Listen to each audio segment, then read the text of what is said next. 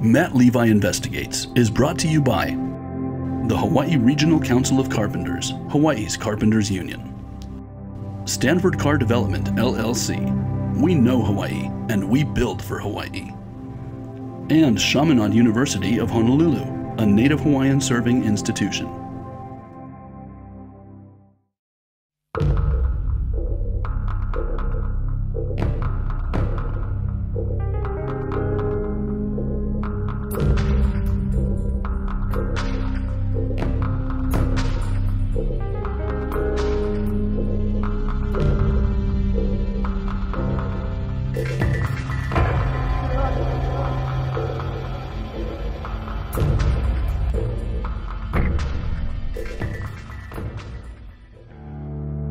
It is not absolute, but the right of American citizens to own guns is written into the Constitution. Tonight, we will not debate that right, but look at the current status of guns in Hawaii.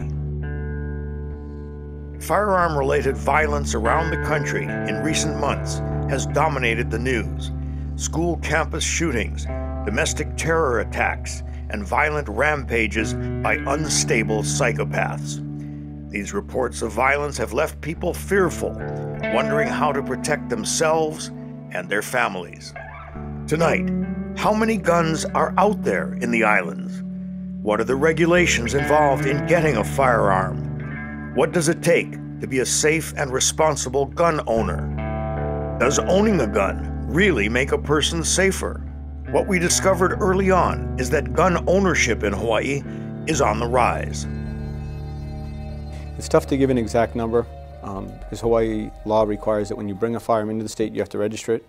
But when you leave, there's no requirement to notify us. There are over 1 million firearms registered in Hawaii. Mostly accepted estimate is between 700 and 800,000. When you look at the stats coming out of the Attorney General's office, tremendous marching up every year of firearms purchases, not just in Hawaii, but throughout the nation. And that's stemming from that uneasy nature of, do I live in a safe world anymore? It's kind of a fear issue, regardless of who creates the fear. The fact remains that that is one of the biggest components of this.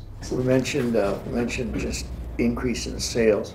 Are most of the buyers of guns now first-time buyers or collectors, or what do you see? They are first-time buyers. They are first-time buyers.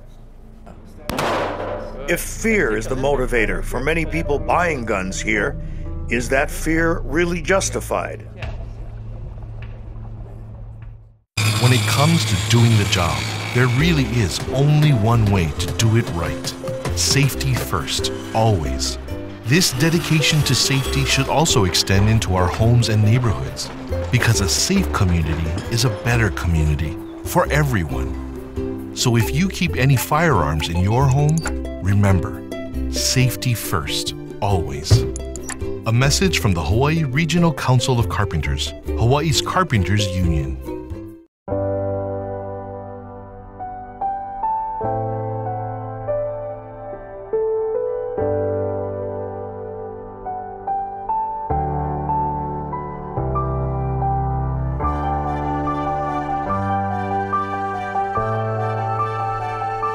People become the best they can be living in a safe home. Home shouldn't hurt. Live life at Keaho Place, Kaka'ako's transformation to a modern, architecturally diverse transit station neighborhood. Now under construction, choose from tower or townhouse living with convenient shops, restaurants, and a future transit station. Keaho Place offers a unique urban contemporary lifestyle in the heart of Honolulu. Aloha, I'm Stanford Carr. We're proud to present Keaho Place, an innovative new way to live. Stanford Carr Development. We know Hawaii and we build for Hawaii. In my line of work, I look for the details that other people miss. I follow the evidence. I let science and psychology tell me a story. I uphold the law. I believe in justice. I connect the dots. And I see the bigger picture. I am a Chaminade student.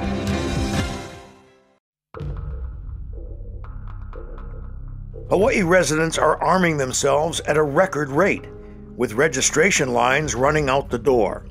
But perhaps surprisingly, guns are not the weapon of choice when crimes are committed. Okay, so looking at the last 4 or 5 years of homicides, the most common method of homicide is a beating. That's about 42%. Then stabbings make up about 28%, and then comes firearms at about 21%. There's only 15 firearms used in a homicide in the last 5 years. In Honolulu? In Honolulu, yes. We're one of the safest cities in one of the safest states. We always rank usually in the last 2 or 3 states as far as gun violence and violence in general. There's nowhere in the United States that has more strict laws than Hawaii does. We have very, very strict laws about firearms, ownership, usage, where you can possess, where you can't. Nowhere else is there laws any more strict than that. And that's a big component of why we have so little gun problems. When there are gun problems, many times it's with unregistered guns in the hands of criminals. Hawaii has the lowest rate of gun deaths in the country. People here are far more likely to die from car accidents or drowning than by shooting. In fact, firearm homicides are not even among the top 10 causes of death. At just 3.1 firearms-related deaths per 100,000 people, our rate of gun death in the islands is more than 3 times lower than the national average. What are the requirements for somebody to own a gun in Hawaii? There's different requirements depending on whether it's a long gun or a handgun. If it's a handgun, well, the initial application process for both is the same. You have to come in, fill out a permit to acquire, an application for permit to acquire. At that time, that's when we run the background checks. We'll contact their medical provider to see if there's any mental health issues or other issues along those lines that would prohibit them from ownership. We also run a background check through several databases to see if there's anything that prohibit a person, and we check our own internal records. After the 14 days, and there's a 14-day waiting period required by law, at the end of the 14 days, the applicant can come pick up their application. If they're applying for a long gun, they can then take that down, purchase their long gun, and actually they can purchase as many long guns as they want on the one permit. For a handgun, you get 1 permit per 1 gun. And there's also a training requirement for handguns that you have to successfully complete in order to be able to purchase a handgun. In the firearms division now, they are trying to make some changes that will fix a lot of problems. The lines have been humongous in the past. Major Robinson is trying to fix that, putting in a new computerized system. I think that's going to be a huge benefit. How many applications does the department approve each year? We get about 11,000 applicants a year, and our denial rate's about 1%. What are the factors that cause you to deny ownership? The factors are, actually, it's not up to us, it's spelled out in state law. If you're a convicted felon, if you're under indictment for a felony, if you have a mental illness that requires treatment, if you have a drug or substance abuse addiction, if you have an organic brain disorder, or you've been convicted of a crime of violence. All this registration, all these laws, while I'm not against the laws here in Hawaii, but I am against the fact that it's always the legal guys who get the brunt of all the new laws and the new restrictions, not the guys that don't care.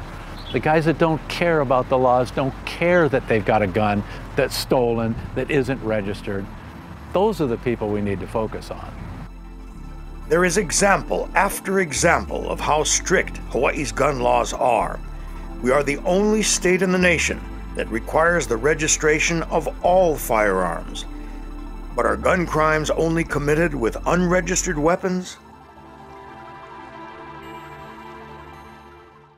Every week, union members in carpentry and drywall across the state go to work, building the projects and facilities that improve everyone's quality of life, and in support of fair wages and benefits that will create lifetime opportunities for all of us, now and for generations to come. Let's build a better Hawaii together. A message from the Hawaii Regional Council of Carpenters, Hawaii's Carpenters Union. Live life at Keaho Place, Kaka'ako's transformation to a modern, architecturally diverse transit station neighborhood. Now under construction, choose from tower or townhouse living, with convenient shops, restaurants, and a future transit station. Keaho Place offers a unique urban contemporary lifestyle in the heart of Honolulu. Aloha, I'm Stanford Carr. We're proud to present Keaho Place, an innovative new way to live. Stanford Carr Development. We know Hawaii and we build for Hawaii. My dream is to be a soccer player.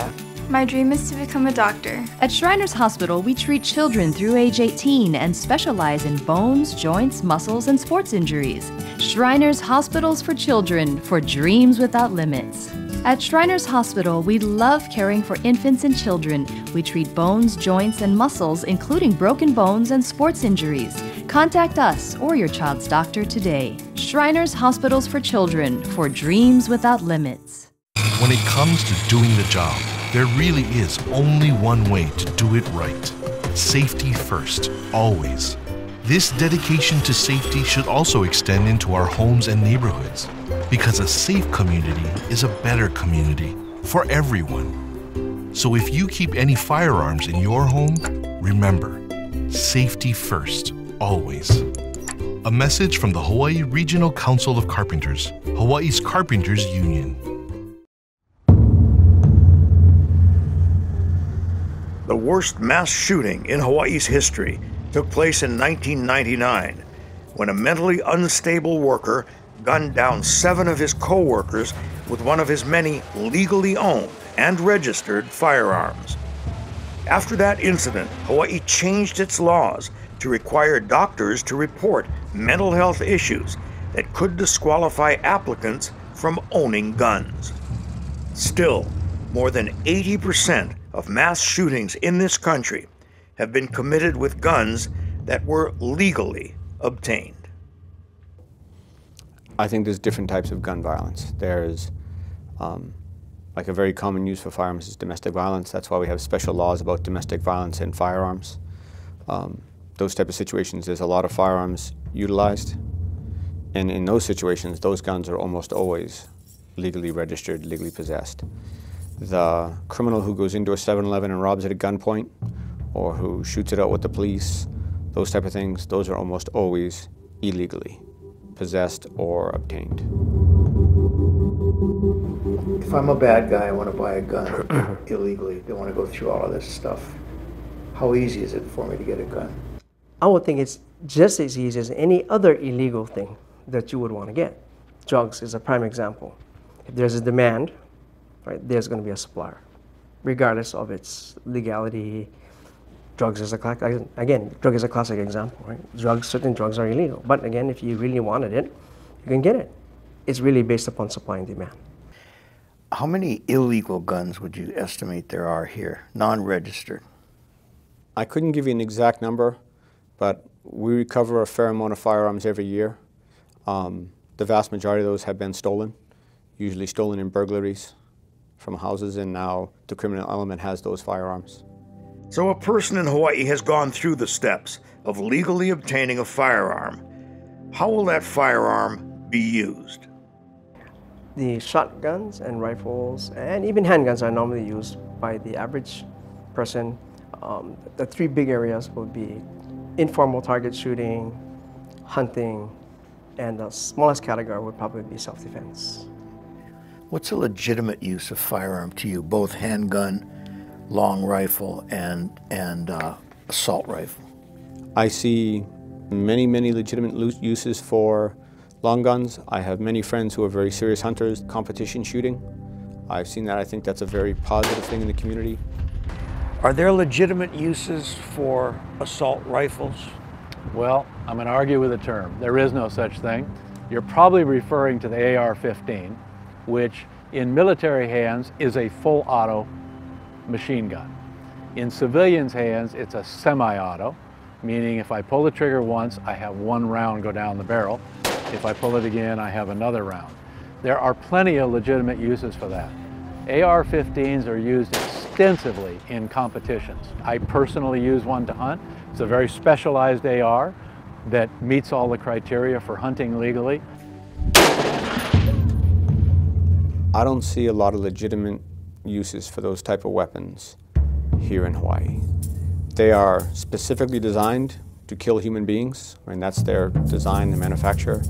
That seems like a weapon that is inappropriate for a place like Honolulu that is so urban and so densely populated. A bullet from a weapon like that is going to travel a long way and go through a lot of things, including houses. Let me just ask you straight. Do you think a person having a gun in their home makes their home safer? It depends on the person, specifically on the person. Again, it goes back to the state of mind, how the person is perceiving the actual use of it, the actual need for it more than anything else, right? And how much they're willing to educate themselves into the consequences of using such a tool, which can take someone's life. Excellent, excellent. I think guns pose more of a danger than a help. I don't think guns are the solution to many problems. Even for us. We carry guns, but they are usually our last resort. A first-time buyer thinking that they purchase a handgun, it's going to make them safe, completely safe, and their home safe. Is that realistic? No. So am I hearing you right? You're saying that handgun ownership in the home won't necessarily keep you safe? Not in the context that most people believe. But again, there's a psychological factor. And you need to look at it this way. Remember earlier you asked me, has there been successful attempts of uses of handguns? Well, the mere presence of one may discourage someone from even continuing the act, in fact, may actually make them flee. In most situations, I don't think purchasing a firearm for home defense is going to bring a lot of solutions to the situation. I think it's going to present a lot more problems than solutions. You now have the possibility of someone getting it accidentally, a child getting it, accidental discharges. You also now have a lethal weapon around the house. What happens to many firearms is the houses get burglarized and they get stolen. The likelihood of someone breaking into your house while you're home is already extremely low in Hawaii. Now you need them to break into your house while you're home, you to get your firearm out as a locked case which you required, then load it and engage the person and successfully defend your house. It just doesn't seem worth the trade-off to me to bring that much danger and lethality into your house to try to address this very rare, unlikely occurrence.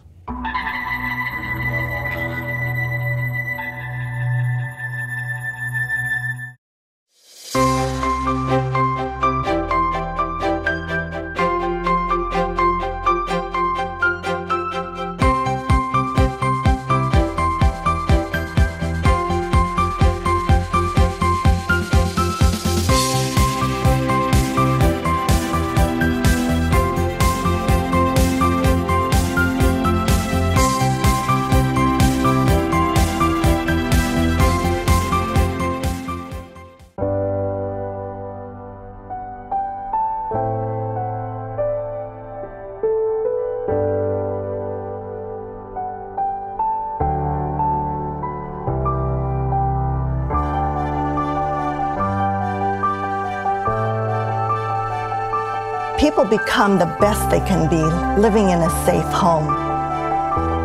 Home shouldn't hurt. Every week, union members in carpentry and drywall across the state go to work, building the projects and facilities that improve everyone's quality of life, and in support of fair wages and benefits that will create lifetime opportunities for all of us, now and for generations to come. Let's build a better Hawaii, together. A message from the Hawaii Regional Council of Carpenters, Hawaii's Carpenters Union. When we learned that our son had cerebral palsy, we were worried his future would be limited. Then our doctor told us about Shriners Hospital. Shay received excellent care at Shriners. Now he can enjoy all the things he loves. Shriners Hospitals for Children, for dreams without limits. At Shriners Hospital, we love caring for infants and children. We treat bones, joints, and muscles, including broken bones and sports injuries. Contact us or your child's doctor today. Shriners Hospitals for Children, for dreams without limits.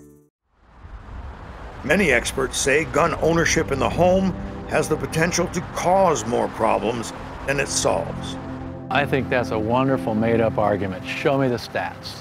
Show me the stats that indicate that, especially in Hawaii. They can't show you that. It doesn't exist. I think it's bunk. There are currently no available statistics locally to gauge the success of firearms used in self-defense, but a national study looked at more than 600 home shootings in 3 major cities. It found that only 13 shootings were legally justifiable or acts of self-defense, and that for every legal or self-defense related home shooting, there were 4 unintentional shootings, 7 criminal assaults or homicides, and 11 attempted or completed suicides. What percentage of situations do you think exist where a person has been able to adequately defend themselves in their home using a firearm? Do you think it's a high percentage? In my entire career, I can think of 1 case. I can think of 3 cases where people were shot with their own gun by someone else in their home. I can think of 1 case where the person successfully defended their house. What is not argued is that if you decide to buy a gun to defend your home, you need training. And defending yourself or your family with a gun may not be as easy as it looks on television or in the movies. Actually, if you watch television, it actually defies physics. It actually defies, it's unbelievable. How so? The most common depiction of a fight, number 1, is when the person is shot, they instantly fall. The second one is that, and which is probably the most dramatic in television and movies, is that when someone's shot, their body goes flying 3 or 4, maybe even 12 feet back. And the original person, meaning the person who's firing, doesn't move at all. That defies all physics, because everyone knows for every reaction there's an equal opposite reaction. So if that were true, both people should be flying. So what happens in that situation? The person would actually continue coming, right, until the correct target was acquired and was actually somehow affected to create the stop. I think there is an illusion of what a firearm is going to do for you. You're not going to shoot someone and have them just drop to the ground. That's not how it works in the real world. And the ability to point a gun at another human being and pull the trigger is a lot harder than most people think. And I don't think it's going to work out the way they think. I think people are going to end up getting hurt, needlessly hurt, when there are better alternatives. As a firearms expert, how often do you tell yourself in your mind, this person's been watching too many movies and been watching too much television? The minute they ask me which bullet will have the best stopping power, as soon as I hear that, that's a little, as they call it, a clue that the person has been watching a little bit too much television or reading a whole lot of books or magazines. That happens a lot to you. About 90% of the time in class it happens, especially for first-time buyers. So the class that we are teaching here is a handgun safety class. It's a requirement to get a permit to acquire a handgun in the state of Hawaii. This is a basic class. I always tell my students, this class is just to give you the basics, the fundamentals, everything from safe gun handling, safe use, safe storage in the home, and most important, the laws that we have for firearms in Hawaii. And I stress again, this is a class, just as a basic class for fundamentals. This does not give you the preparation or the skills you need to be able to really protect yourself in your home. Our preference would be that they take the course that specifically addresses that. The NRA has a very specific class, protecting yourself in the home.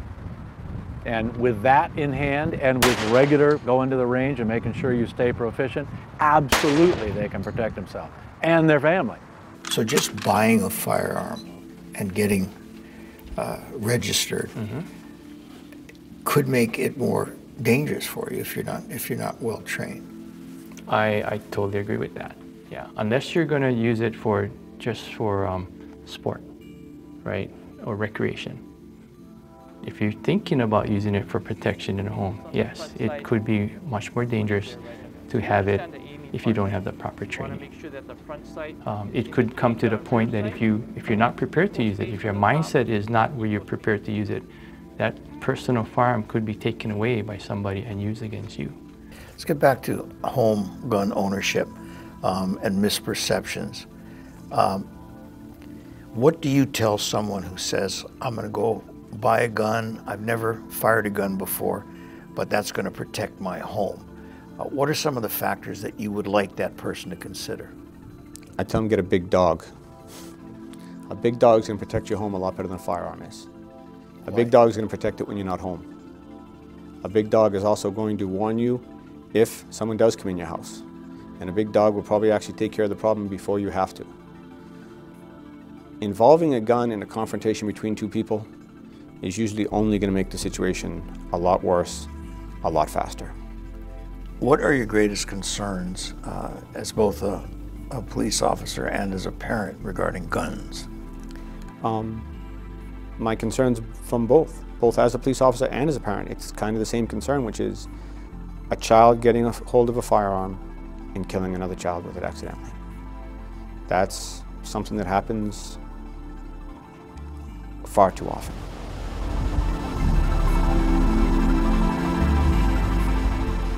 We're lucky to live in the state that has the lowest rate of gun crime in the nation. Whether that comes from strict regulations, geographic isolation, cultural factors, effective policing, or simply the aloha spirit. It's something to be thankful for. Go ahead and load the magazine for me. Okay, there you go. Good. Okay, make ready. And while most citizens have the right to choose whether or not to arm themselves, we hope that if you do consider bringing a firearm into your home, or even if you have one already, you'll keep yourself trained to use it, and hopefully never have to. Thank you for joining us. I'm Matt Levi. Good night.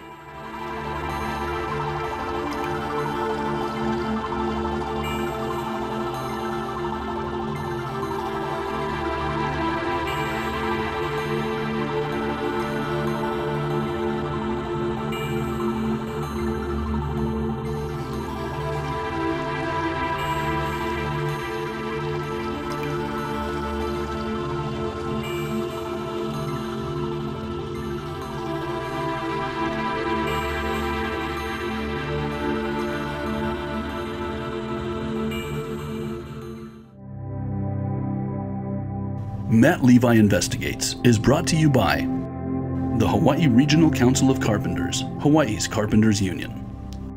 Stanford Car Development, LLC. We know Hawaii, and we build for Hawaii. And Chaminade University of Honolulu, a Native Hawaiian serving institution.